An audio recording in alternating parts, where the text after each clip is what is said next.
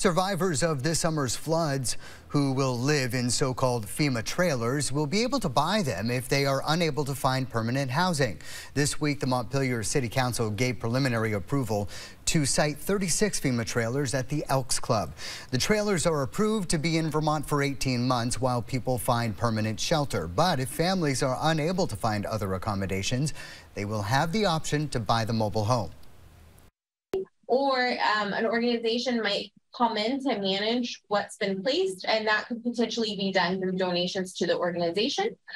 Once we get further down the line, I anticipate we'll have a better idea of what that looks like. FEMA is also looking to set up temporary FEMA trailer sites in Lamoille and Windsor counties.